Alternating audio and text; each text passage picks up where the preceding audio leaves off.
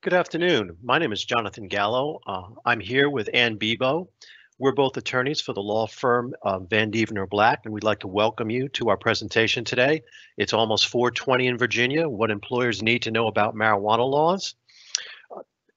Ann and I are members of the firm's medical cannabis and hemp practice group, and we help businesses that are involved in these types of fields that are, we will see and discuss, that are growing and growing across the Commonwealth and the nation. And at the end of this presentation, you will have our contact information if you want to talk about this topic further. We'd be happy to help. Also, we're going to leave questions at the end. We're going to leave a few minutes for questions at the end. If you would just type your questions into the chat box and we'll have a look at them. We have with us today Kristen Fletcher and Jennifer Serrano. Thank you for their help in helping us with the questions and the slide deck today. And we'll also be distributing the PowerPoint at the end of the presentation as well, along with a link to our YouTube channel so you can watch this presentation later and some of our other content. Next slide, please. So this is a standard disclaimer that this is just general information. Next slide. So today, we're going to touch on 4 areas. We're going to discuss the current state of the law in Virginia regarding marijuana. We're going to talk about the progression of that law over the past few years and specifically focus on marijuana. And then we're going to discuss the most recent legislation that was passed last month in the Virginia General Assembly. We'll follow that with a discussion of the current state of federal law on marijuana, and then finally with the discussion of marijuana in relation to employment. And we'll be leading that discussion. And as I said before, we're going to leave some time for questions at the end of the presentation. Now, for the purposes of today's discussion, we're going to be primarily focusing on marijuana, but you may hear us use the terms cannabis, which generally, as you probably know, refers to the cannabis sativa plant from which marijuana comes.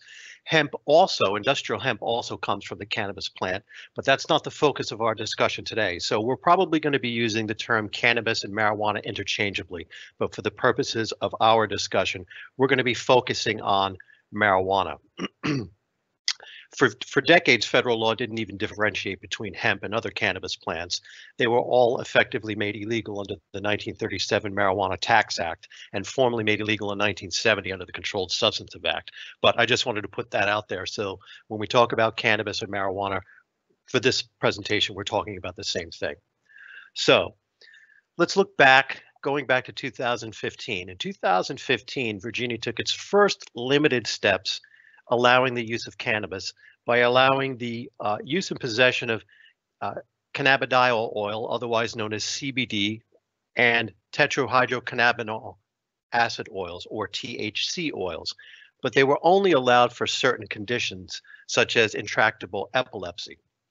Now, at the end of my portion of the presentation, I'm going to be talking about CBD briefly so we can distinguish between the two, but it's important to understand that CBD can be extracted from both hemp and marijuana. In 2016 and 17, Virginia expanded this by the establishment of 5 pharmaceutical processors that were allowed to dispense these oils. The processors were established in 5 health service areas. Next slide, please. Now, this is the current state of the pharmaceutical processors in Virginia. Health service area is open presently because the previous license holder, PharmaCann, and later MedMed, had their license rescinded by the Board of Pharmacy. They intended to open in Staunton, but that did not happen. The Board of Pharmacy released a request for applications toward the end of last year, but it's my understanding they have not selected the new pharmaceutical processor for that health service area. Dharma opened in Bristol in October 2020. Greenleaf Medical opened in Richmond in November 2020. Delisto opened in Manassas in December of 2020. And Columbia Care opened in Portsmouth at the end of December. So those are now open. Those are pharmaceutical processors who are dispensing the cannabis oils for registered individuals. Next slide, please. So Virginia expanded the medical use of these oils In 2018 and 2019, they expanded it to any diagnosed condition upon the certification of a physician. And in 2019, Virginia allowed nurse practitioners and physician assistants to issue certifications. It also expanded the availability of products such as lozenges, topicals, lollipops. However, unlike some states with a medicinal marijuana program, it did not allow and still does not allow smokable cannabis products. And it's important to understand that when we talk about these, we talk about them patients being registered and certified. Physicians do not issue prescriptions for these because under federal law, marijuana is illegal. So when you hear them discuss, they are certifications and recommendations. They do not use the term prescription. Next slide, please. So in July 2020, Virginia legalized the possession of these oils under certain conditions. Now that's important to note. Originally, if you were caught in possession of these oils and you didn't have your certification with you, you could be arrested, but as an affirmative defense, you could bring to the court's attention that you were in fact certified and registered and allowed to possess the oils. But in July of 2020, Virginia legalized the possession of these oils, allowing a patient, a parent, a legal guardian, or a registered agent to legally possess it, as long as they have a valid written certification from the practitioner and they are also registered with the Board of Pharmacy. Next slide, please. July of 2020 also saw Virginia decriminalize the simple possession of marijuana, and simple possession means less than 1 ounce, no more than 1 ounce of marijuana. As you can see, our state has made fairly rapid but incremental steps toward the legalization of marijuana. So again, July 2020, they did not legalize marijuana, they decriminalized it, which is a distinction, and we're going to discuss that distinction coming up. So if someone is in possession of simple possession of marijuana, it is a civil offense. It's a summonable offense of $25 penalty. That's currently the state of the law. And there is a rebuttable presumption in the law that says if you're possessing no more than 1 ounce of marijuana, it's for personal use. However, the law also, and Ann's going to talk a little bit more about this, employers are prohibited from requiring applicants' employees to disclose simple possession charges, arrests, or convictions. So that's the current state of the law right now. Next slide, please. Now I'm going to talk about the most recent legislation that has worked its way through the Virginia General Assembly. Back in February of this year, 2 bills passed through the Virginia General Assembly, House Bill 2312 and Senate Bill 1406.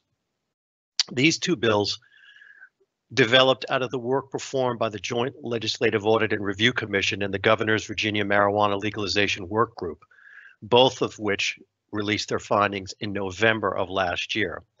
Now, neither report recommended the legalization of marijuana, but they considered the wide-ranging issues surrounding legalization, such as taxation, banking, criminal justice reform, licensing, regulations, and the required legislative changes to make legalization possible, and consumer safety, and recommendations on how to address those issues.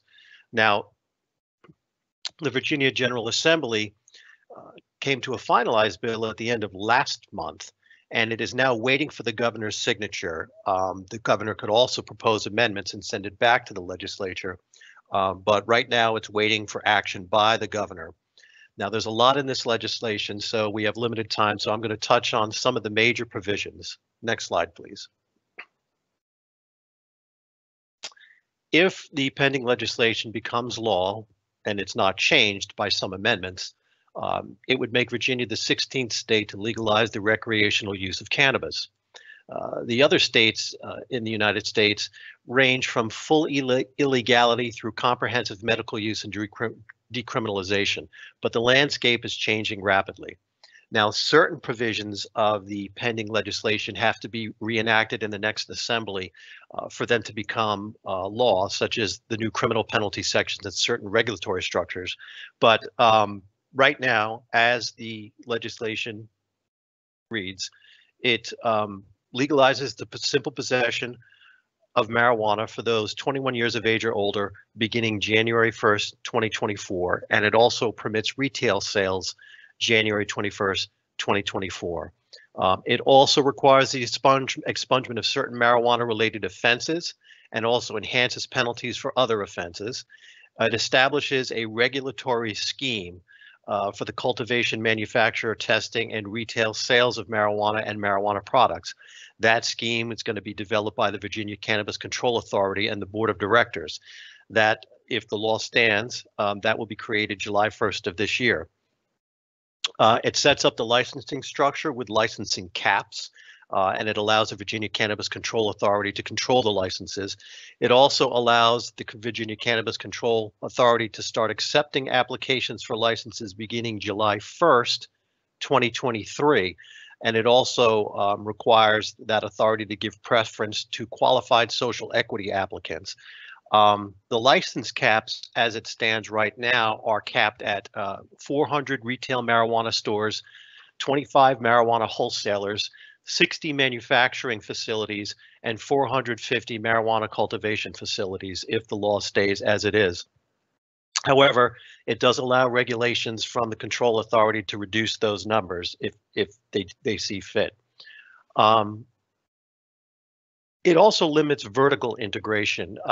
Vertical integration meaning a license holder holding a license for a retail store, wholesaler, manufacturing, cultivation, basically controlling the entire supply chain. It puts limits on that, and those are laid out in the law regarding what those limits are. It also prohibits possession, consumption, and sale in specified circumstances, such as in public. It also allows the Virginia Cannabis Control Authority to limit the allowable square footage of retail marijuana stores. And it allows it to regulate other aspects of the sale, cultivation, and manufacturing of marijuana. Next slide, please. As far as cultivation is concerned, it legalizes the cultivation of marijuana throughout the Commonwealth in 2024. It permits home cultivation of up to 4 marijuana plants for personal use for those 21 years of age or older. And it also provides penalties if there's home cultivation for more of those plants. And it also requires licensure for marijuana cultivation and manufacturing, although not for personal home use, but for businesses who want to manufacture and cultivate marijuana. And it also prohibits the use of marijuana in a public place. Next slide, please. Now, there is a very large set of economic provisions in the legislation. The legislation creates a Cannabis Equity Reinvestment Board and a Cannabis Equity Reinvestment Fund to fund businesses. It creates the Cannabis Equity Business Loan Program and Fund, and the monies in the fund are to be used solely for the purposes of providing low interest and zero interest loans to social equity qualified cannabis licensees in order to foster business ownership in marijuana businesses and support economic growth in communities that have been disproportionately impacted by the former prohibition of cannabis. And the program provides loans to qualified social equity cannabis licensees for promoting business ownership and promoting economic growth. And those funds are in the Virginia Treasury. It also creates the Cannabis Public Health Advisory Council. And the purpose of that council is to monitor public health issues and trends and impacts related to the use of marijuana and make recommendations regarding health warnings, safety of marijuana products, composition of marijuana products, and related other issues. And it also establishes a taxation mechanism for marijuana and marijuana products and the dedication of those tax revenues. The taxation rate is at this point 21% to be levied on sale of marijuana in the Commonwealth, and it also allows localities to levy an additional 3% tax on any sale at the locality level. Next slide, please. As far as sales are concerned, it does allow localities to prohibit retail marijuana sales by public referendum. It doesn't allow localities to prohibit cultivation, but it does allow by public referendum in 2022 to prohibit retail sales. It also defines what edible marijuana products are. It does allow localities to fix the times of sale, but it does not abrogate the ability of localities to enforce local zoning ordinances or local business licensing regulations. So it gives some flexibility to localities under certain conditions. It establishes the licensing procedures for retail marijuana stores. It also establishes labeling requirements for the sale of marijuana. It establishes what has to be on the label. It establishes testing requirements. It establishes licensure for testing as well. Now, one of the questions that's often asked is what is going to happen to the existing pharmaceutical processors under the medical cannabis regulations under the Board of Pharmacy. Those are to remain in place. It grandfathers the existing pharmaceutical processors for the licensed categories into the adult use market with some stipulations. It also continues to allow industrial hemp processors to continue to exist under the current regulatory framework with the Virginia Department of Agriculture and Consumer Services. So nothing is going to change immediately with those particular businesses, but the regulations, when they come out, will be affecting them in a couple of years. But right now, they're going to continue to operate as they have. Next slide, please. So let's compare federal law to the legislation in Virginia.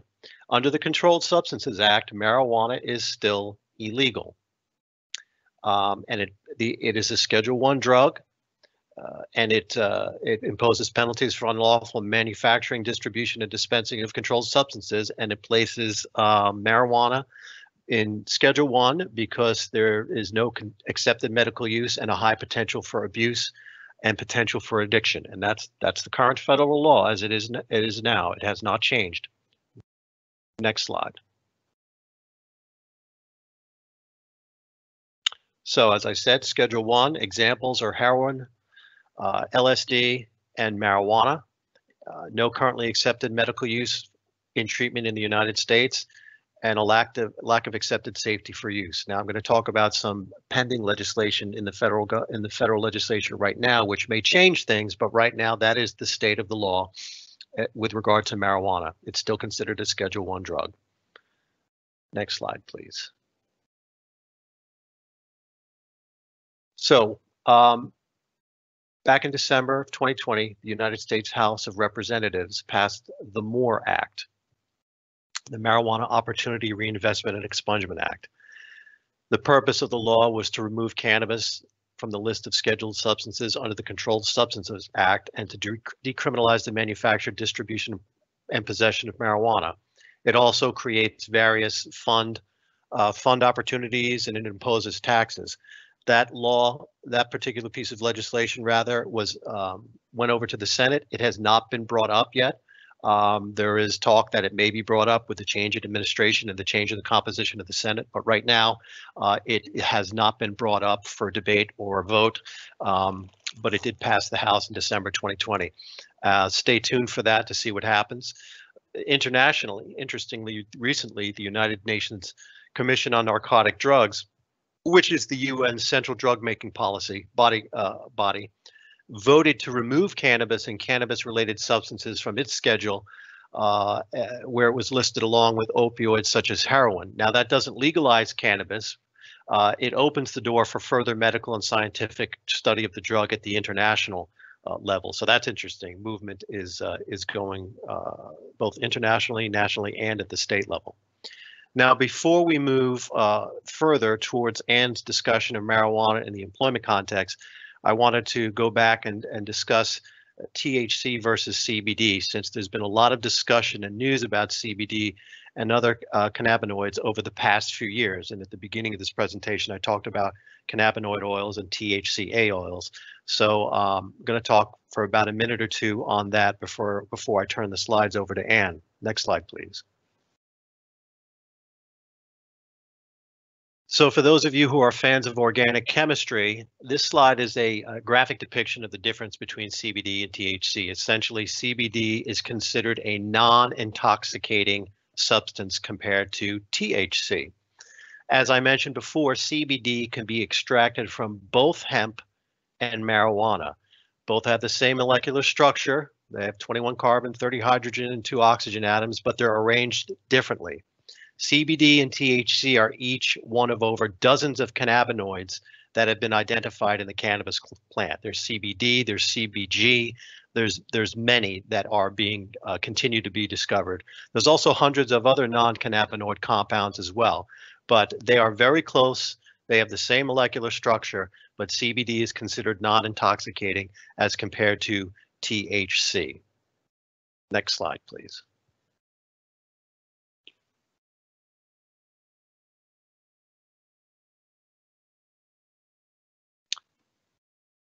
So currently, there are no, other than the ones listed here, there are no other FDA-approved drug products that contain CBD. The FDA did approve certain drugs, Epidiolex, Marinol and Syndros, and Sesamet, that have CBD or a synthetic form of THC. Those are the only drugs that have been approved by the FDA that contain those the CBD. Under the FDA, it is still illegal to market any CBD product, either from hemp or marijuana, as having therapeutic benefits or as a dietary supplement unless the FDA has reviewed it and approved it. Now, Virginia does allow the manufacture of CBD for food products. The manufacturing has to follow the regulations of the Virginia Department of Agricultural and Consumer Services, as well as the food and drug laws of the state of Virginia. So Virginia does allow CBD products to be used in foods intended for human consumption, but the FDA does not. So you have a dichotomy there of what's going on.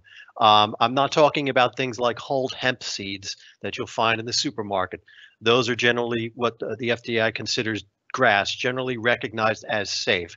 They actually don't contain really any CBD in them, but they are allowed to be sold in stores. FDA does not allow, at this point, because drugs must generally either receive pre-market approval by the FDA through a new drug application process or to conform to a monograph for a particular drug category as established by the FDA's over-the-counter drug review. CBD was not an ingredient considered under that drug review, and therefore it's considered a drug, and any unapproved new drug cannot be distributed or sold in interstate commerce. So the FDA does not allow that to be sold in interstate commerce. So there's a bit of confusion out there.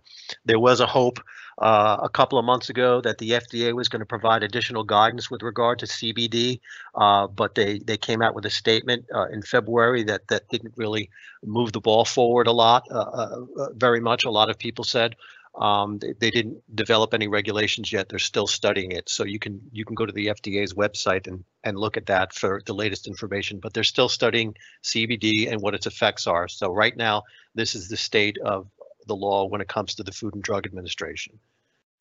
Next slide. And I wanted to raise this because during the past several years, CBD products have become ubiquitous.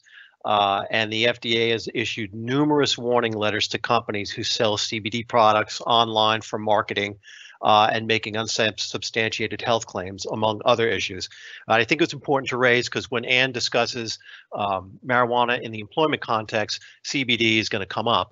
But I think that's an important segue into Ann's presentation. So I'm now going to turn over the presentation to Ann to discuss marijuana in the employment context.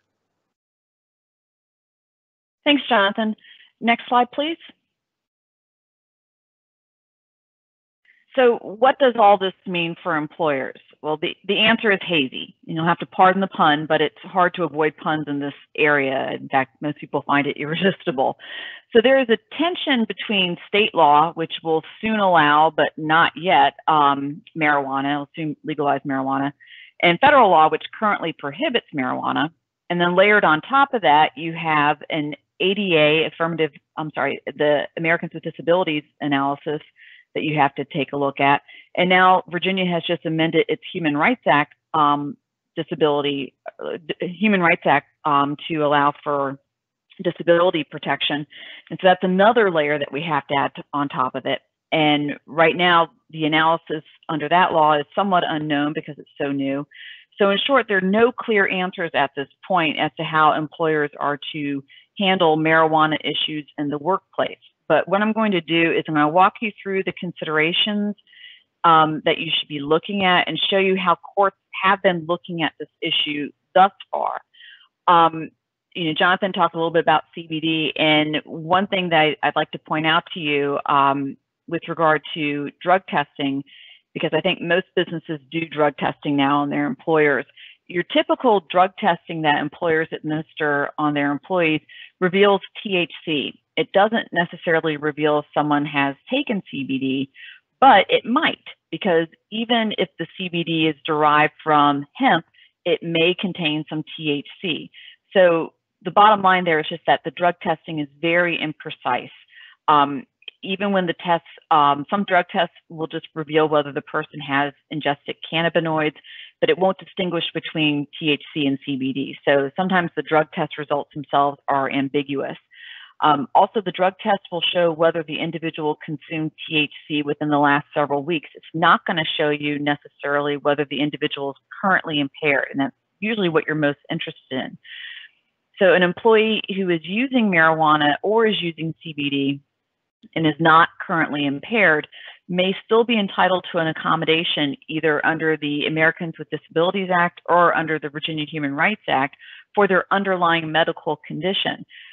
All this is going to depend on state law. And Jonathan's talked about this new legislation that we're expecting to be enacted shortly. And that's going to be key. But you'll notice one thing Jonathan didn't mention is any type of employment protection for cannabis use.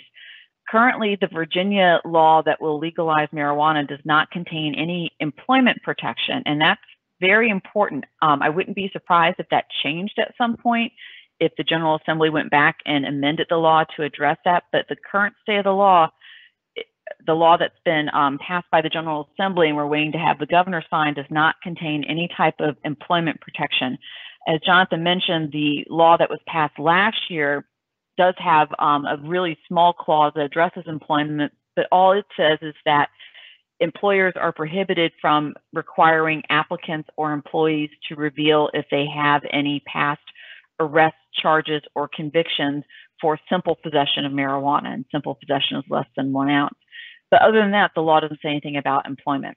So that's going to be a key thing to think about as we go through the next few slides. So next slide, please. So the ADA is the main federal law that we're going to have to keep our eye on as we're thinking about marijuana in the workplace. So the ADA applies to employers that have 15 or more employees. As I mentioned, the Virginia Human Rights Act was recently amended to include or expand disability protection under Virginia law. The only real distinction there is it would now cover employers who have as few as 5 employees will be covered by this Virginia equivalent of the ADA. It's very similar to the ADA. It's written very similarly. It has the same type of considerations, except it doesn't address illegal drug use as the ADA does, which I'll mention in just a minute. So the federal ADA prohibits employment decisions based on disability if the individual is qualified to perform the essential functions of the job with or without a reasonable accommodation. The ADA requires employers to provide reasonable accommodations to the employee's disabilities unless the accommodation would create an undue burden for the employer, and that's a fact-based analysis. Now, the ADA does have an exception for a disabled individual who poses a direct threat to the health and safety of others that can't be eliminated by a reasonable accommodation. And that might also play into this if you have an employee whose marijuana use impedes their ability to safely perform their job. Next slide, please. So as I mentioned, the ADA expressly states that anyone who is currently engaging in the illegal use of drugs is not a qualified individual with a disability. The new provision in the Virginia Human Rights Act that provides employment protection for people with disabilities doesn't address illegal drug use at all. It doesn't contain such a provision as you see in the federal ADA. So the federal ADA states that a qualified individual is not someone who's currently engaging in illegal drug use, but you can be a qualified individual with a disability if you've successfully completed a rehab program and you're no longer engaging in the illegal use of drugs, or if you're currently participating in a rehab program and you're no longer engaging in the use of drugs, or if you're regarded erroneously as someone who illegally uses drugs, which is kind of a strange thing for them to put in there, but it's in there. Interestingly, the EEOC guidance on the ADA and illegal drug use clarifies that someone who is a qualified individual because they used to use drugs and no longer use drugs, that's only true if the person was actually addicted in the past. So if the person just casually used drugs in the past and doesn't use them anymore, that past drug use is not a disability. It doesn't entitle them to any protection. It's only if they're a recovered addict that they have any protection under the ADA. Next slide, please.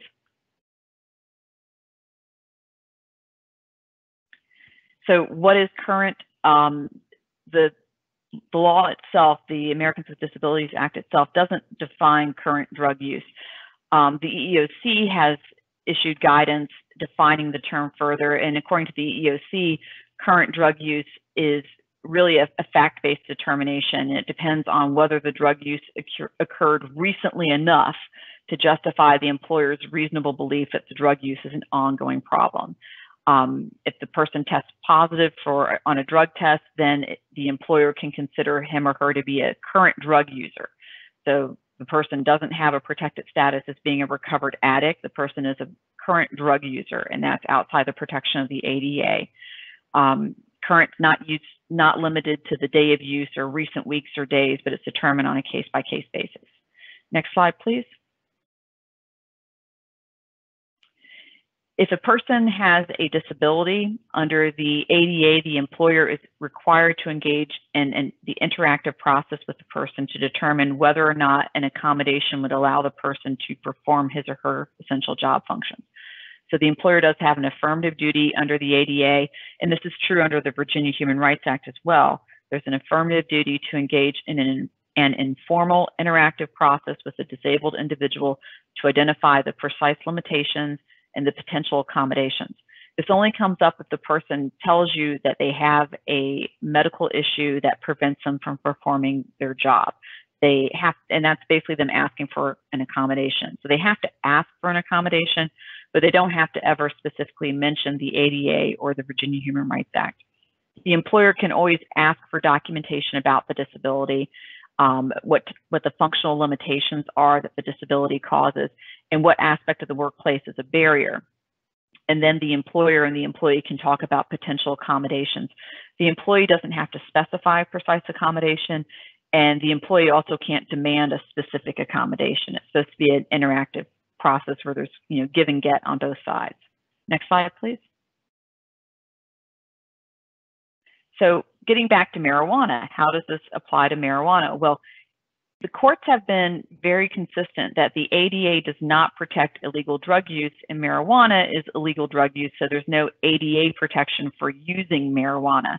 But you'll see in the next few slides I'll go through that courts split hairs on exactly what that means. And the first case, and it's still really the seminal case on this issue, comes from the Ninth Circuit, which is the Federal Court of Appeals that encompasses California and a few other Western states. And as I'm sure you're all aware, California was on the forefront of legalization, and they're one of the early states to legalize medical marijuana and then recreational marijuana. This case is almost, well, I guess it's 9 years old now, James versus City of Costa Mesa from 2012, Ninth Circuit. And in this case, it actually was not an employment case. It came up under Title II of the ADA, which most people aren't very familiar with.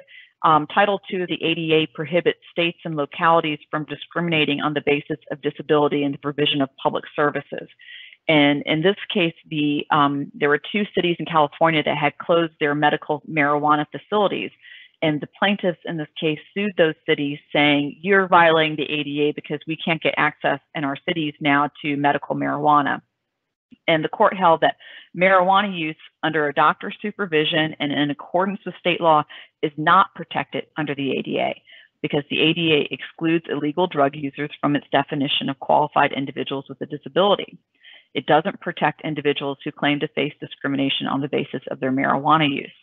So medical marijuana may be legal under California law, but it's still illegal under the Federal Controlled Substances Act and under the ADA. Next slide, please. So that, as I said, was like really the first case, and you'll see it referenced in all the other cases that talk about marijuana use and whether it's protected under the ADA. But I want to fast forward to a more recent case. This is EEOC versus Pines of Clarkston from the Eastern District of Michigan in 2015. And Michigan has a law that allows medical marijuana, but it doesn't provide any employment protections. So this employee, Holden, was hired for a nursing job, and as part of her onboarding process, she was required to take a drug test. She disclosed, hey, I'm a medical marijuana user because I have epilepsy, but I'll take the test, but just know I'm going to fail because of the medical marijuana use. And the employer said, not a problem. This happens quite a bit. Go ahead and take the drug test. Well, she takes the drug test. She fails it for marijuana, as she had predicted, and the employer fired her. And she sued the employer, and interestingly, the EEOC joined in the suit, and which doesn't happen very often, but the EEOC joined in the suit, sued the employer, saying this is disability discrimination. And the employer argued, well, she failed the drug test, and the use of marijuana is illegal under the ADA. And the court held, yes, you're right, employer, discharge for illegal drug use is permissible under the ADA. It's not a discrimination act, and you're allowed to fire someone for using marijuana under the ADA. Nonetheless, there was still a factual issue, and this is kind of a tip for those of you who deal with ADA issues on a regular basis. The employer, in the meeting with the employee to terminate the employee, talked a lot about her epilepsy. They also mentioned the drug testing, but they talked a lot about the epilepsy, and that created a factual issue as to whether the real reason she was fired was her epilepsy. So that issue was allowed to go forward, but the court dismissed her claim that she had been fired for medical marijuana use and said there's no ADA protection for that. Next slide, please. This is a case from 2018 out of Connecticut, Knopfsinger versus SSC Niantic Operating Company. This is a federal contractor. The Connecticut has a law that allows medical marijuana, and it does contain employment protection, which is that aspect I said we're not seeing currently in the Virginia law. So under the Connecticut law permitting medical marijuana, there's a provision that bars employers from firing or refusing to hire someone because of their medical marijuana use if they're using medical marijuana in compliance with the Connecticut law. So in this case, the employee during her job interview told the employer, I have PTSD and I take medical marijuana. And she got a job offer, and they administered the drug test, and predictably she failed it because of THC, and so the employer rescinded the job offer. The employee sued, and the employer said, well, hey, we're just complying with the ADA, and the ADA doesn't protect current drug users. And the court said, well, yeah, the ADA allows the employer to prohibit the use of illegal drugs at the workplace. But the ADA doesn't say anything that expressly allows an employer to prohibit drug use outside of the workplace. And that was a pretty surprising holding for the court to make. But that was what this court in Connecticut held, that there's nothing in the ADA that allows you, employer, to prohibit an employee from using marijuana outside of the workplace.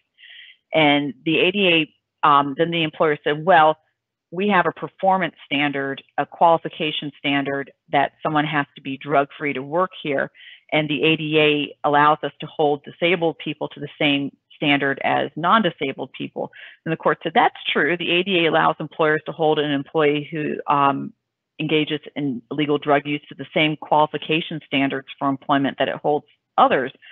But this is not a qualification standard. Drug testing is not a qualification standard. So that argument didn't work either.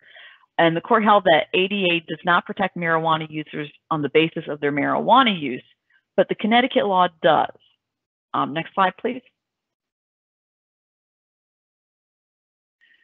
Then the employer said, well, we're a federal contractor. And as a federal contractor, we are required under the Drug-Free Workplace Act to discriminate against people for their marijuana usage. And the court said, no, it doesn't say that. The Drug-Free Workplace Act does not require drug testing. nor does the Drug-Free Workplace Act prohibit federal contractors from employing someone who uses illegal drugs outside of the workplace, much less an employee who uses medical marijuana outside the workplace in accordance with a program approved by state law.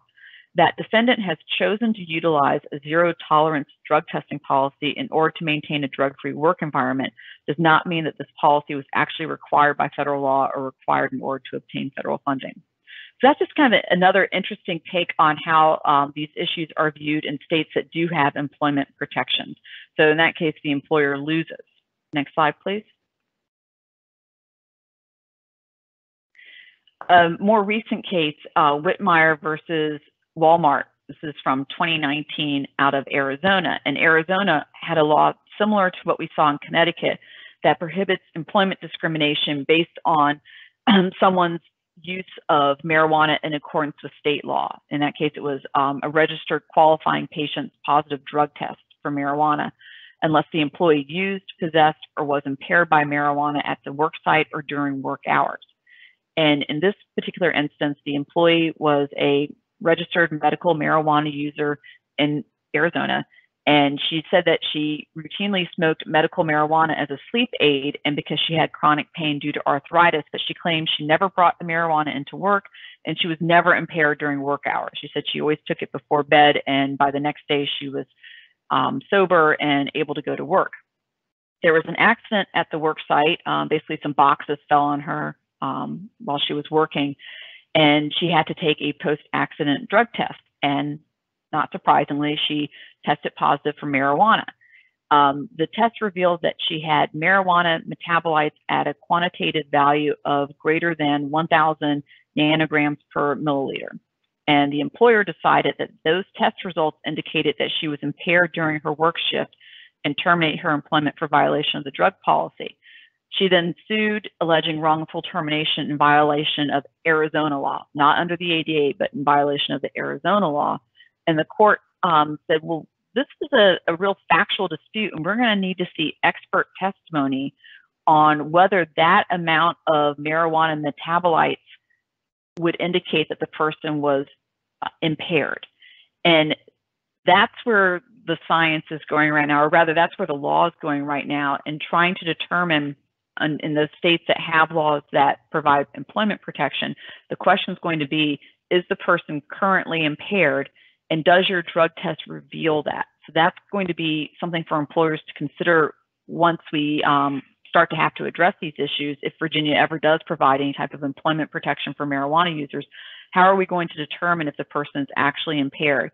Most of the drug tests that employers are using in work settings often don't reveal this level of detail. And then you're going to need an expert witness to explain whether or not the metabolites you're detecting indicate a current impairment. Next slide, please. Coates versus Dish Network is a case from Colorado, which again is like California, one of the states that was out at the forefront of these issues. Early legalization of medical marijuana, early legalization of recreational marijuana. And as early as 2014, they allowed medical marijuana. They also have a law, a kind of interesting law in Colorado, that makes it an unfair and discriminatory labor practice to discharge an employee based on the employee's lawful outside of work activities. And in this case, the employee was fired for testing positive for marijuana, and the employee filed suit saying, you violated this Colorado law that allows me to engage in lawful outside of work activities because I was only smoking marijuana at home during my non-work time, and my use of marijuana was completely lawful under Colorado law, and therefore my activities were protected by Colorado law. And the court said no, which to me is a very surprising holding for a Colorado court. The court said that even though medical marijuana use is lawful under Colorado law, it's still illegal under federal law. And so it's not a lawful outside of work activity. To me, this decision is very surprising, but it's still good law in Colorado. So again, it just shows you that courts are looking at these issues in very surprising ways. Next slide, please. It's a Massachusetts case from 2017, Barbudo versus Advantage Sales and Marketing. Massachusetts has a medical marijuana law, but it does not provide for employment protection, just like the current Virginia law doesn't provide for employment protection. And in this case, there is an employee who took medical marijuana for Crohn's disease in accordance with the Massachusetts law and accepted a job offer that was contingent upon passing a drug test. And she told her new employer that she's going to test positive for marijuana. And the supervisor said, not a problem, go ahead and take the drug test. And again, I'm always struck by how often I see these in the cases I look at where the employee tells the employer up front, I'm going to test positive, and the employer says, not a problem, and then the employee tests positive and gets fired. Anyway, it's kind of amusing. So the employee predictably failed the drug test, and then she was immediately fired. And she filed suit arguing that, it was a violation of the ADA and Massachusetts law to terminate her employment. And the employer argued, we're just following federal law that prohibits marijuana. And the court said, well, the employee had a disability, and under Massachusetts law, you had a duty to engage in the interactive process to determine if there was a reasonable accommodation that would help her perform her job. So that holding gives me some concern as to how Virginia courts are going to look at these issues if someone were to file suit under the Virginia Human Rights Act, which doesn't address illegal drug use, it just talks about accommodating disabilities. Would a Virginia court look at this the same way and say that, well, the person had a disability, and so you had a duty to engage in the interactive process to determine if there was some reasonable accommodation that would help her perform her job? So what type of accommodation would that be? And in this case, the court insinuated that the employer should be looking into whether the employee could treat her condition with something other than medical marijuana. And that should have been the conversation that the employer had with the employee, along the lines of, you can't use marijuana while you're working here. Is there some other medication your doctor could put you on that would treat your illness? Next slide, please. Okay, I mentioned earlier that the puns are really hard to avoid in this area, and I think everyone finds it just absolutely irresistible. In this case, Callahan versus Darlington Fabrics from Rhode Island in 2017, the judge just went whole hog with the puns. He started the decision with a quote from Sgt. Pepper's, "I get high with a little help from my friends," and then it just went downhill from there, and almost every page had another joke in it. In this case, the employer had rejected a job applicant who was a registered medical marijuana user based on a pre-employment drug test. And the court wrote, to adequately perform its task, this court must wade into the weeds of the law of private rights of action, federal preemption, and statutory interpretation. Hopefully it will not write out of key or analyze out of tune. So obviously a huge Beatles fan. Rhode Island law prohibits employment discrimination on the basis of being a medical marijuana card holder. And the employer argued, well, the federal law, both the Controlled Substance Act and the ADA's provision against current illegal drug use, the federal law preempts the state law. And so regardless of the Rhode Island protection for medical marijuana card holders, it's illegal under federal law. And so that trumps the state law. And the court said, well, yeah, it's kind of illegal under federal law, but not really. The Congress has passed spending amendments that prevent funds being appropriated to the Justice Department to prevent states from implementing their own laws that authorize medical marijuana. So essentially, the federal government has basically a hands-off approach to states that have legalized marijuana. And the court said, based on that, it's not really illegal under federal law anymore, which is a very questionable holding by the court, but that's what the court said. And the court said, because of that, the employer was required to accommodate someone who was a medical marijuana use, and the employer did illegally discriminate against the plaintiff by firing her for testing positive for marijuana. Next slide, please. All right, and this is really the last case I'm going to talk about. It's a New Jersey case from 2018, and this is interesting for how the legislature reacted to the decision. So New Jersey has a Compassionate Use Medical Marijuana Act that decriminalized medical marijuana. And initially, it did not provide any employment protection. It just decriminalize medical marijuana. And the plaintiff in this case was a forklift operator. And there was an accident at work, and the plaintiff was required to take a post-accident drug test. And again, he told his employer, I'm not going to pass because I take a bunch of medically prescribed drugs, including medical marijuana. And the employer said, that's okay, take the test anyway. The employee flunks the test, and the employer places him on an indefinite suspension and says, you can't work again until you can test negative for marijuana. So stay out until enough time has passed that the marijuana has cleared your system, and then you can test negative and come back to work. Plaintiff filed suit claiming disability discrimination under the New Jersey disability discrimination law, and he argued that he could perform the job and he should not be required to take a drug test for marijuana. And the court held New Jersey law does not require private employers to waive drug tests for users of medical marijuana. Marijuana is still illegal under federal law. Next slide, please. So the following year, the New Jersey legislature came back and changed the law. They were upset with the way the court had handled that, and they basically added workplace protections for employees and healthcare practitioners who engage in activities that are authorized by their Compassionate Use Medical Cannabis Act. So now the New Jersey law prohibits employers from taking any adverse employment action against a medical marijuana user based solely on the employee's status as a registrant under the act. If the employee has a valid prescription for marijuana or CBD or any other substance that would be protected under that law, then the employer can't discriminate for use of that substance. After a positive drug test, the employer must allow the employee or applicant to present a legitimate medical explanation for the positive test result. So, the conclusion is we still don't really know how courts are going to handle this in Virginia. And it's something that we're all going to have to tread very carefully on and analyze these issues as they come up. Next slide, please. Okay, now we can take questions.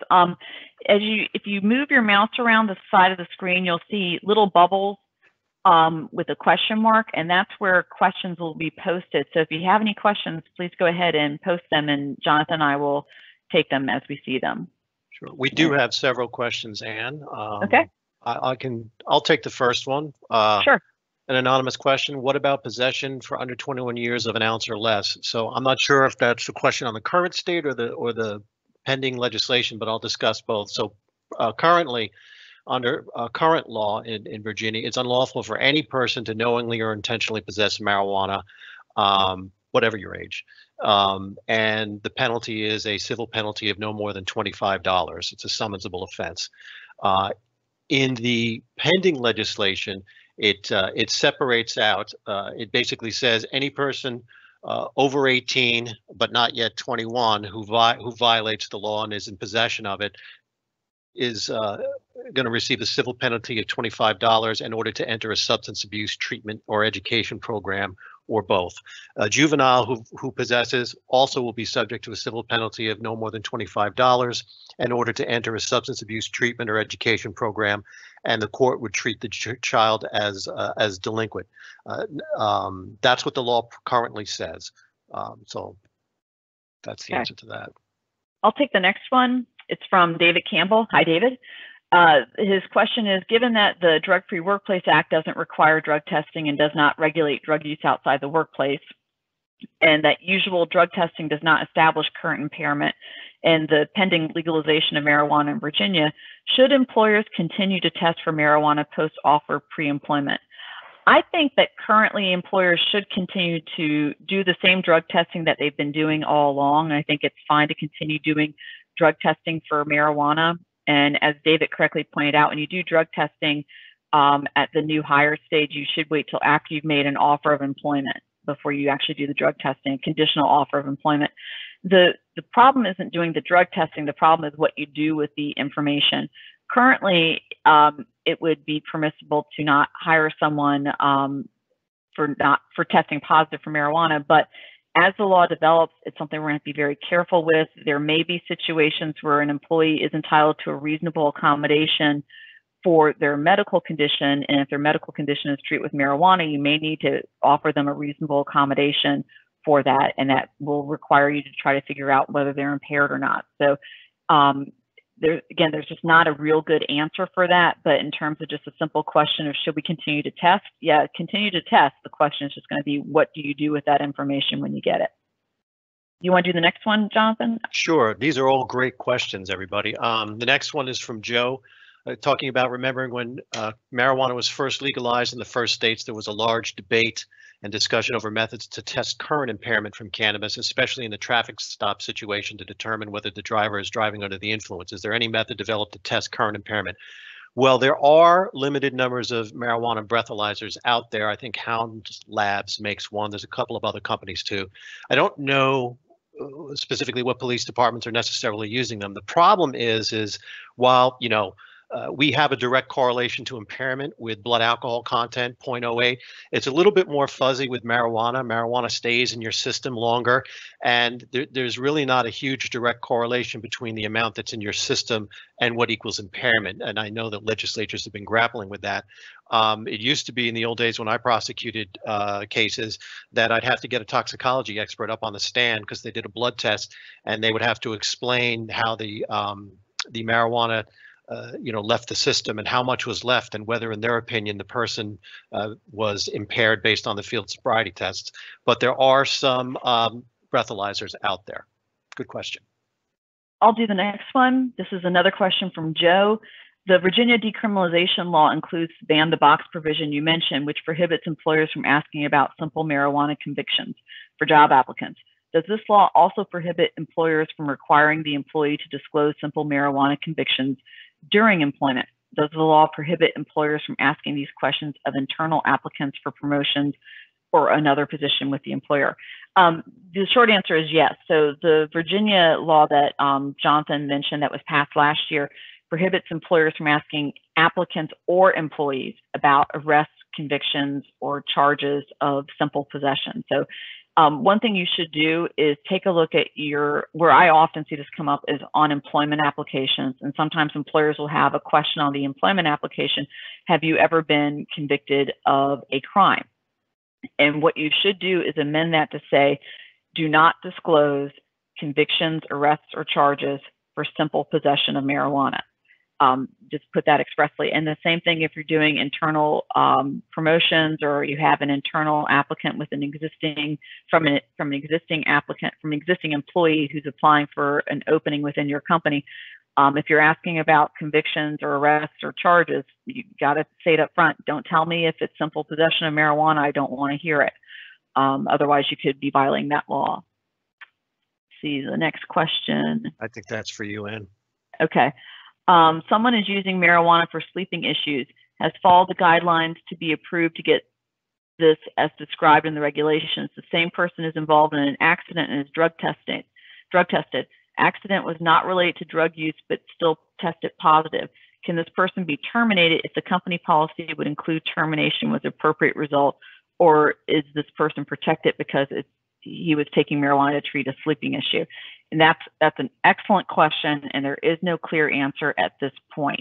That's going to require some very careful analysis of the test results, also really careful analysis of the accident itself, the employee's job position, and communications with the employee and his doctor indirectly through the employee about what the person's disability is, what type of accommodation this person needs, and then you'll have to do analysis over whether or not you can terminate him based simply on the testing positive. So that's one of those things we're going to have to be very careful with and watch the law as it develops.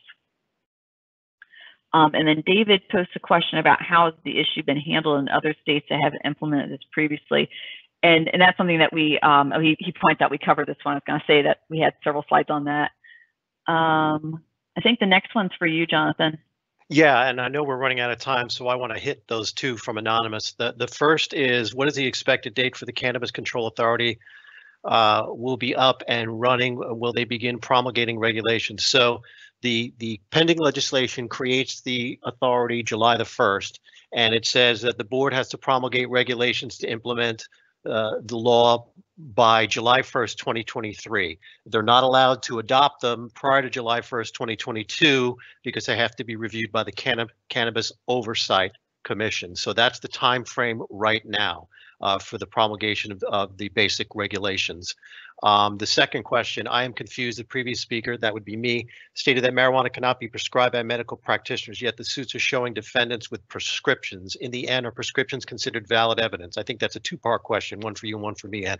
What I was trying to say was, if you look at, for example, in Virginia and other states, they say that the physician recommends or certifies that the person can use therapeutic cannabis. So, for example, in Virginia, the physician recommends or certifies the use of the oils for any particular condition. They're not actually prescribing it like getting a prescription, because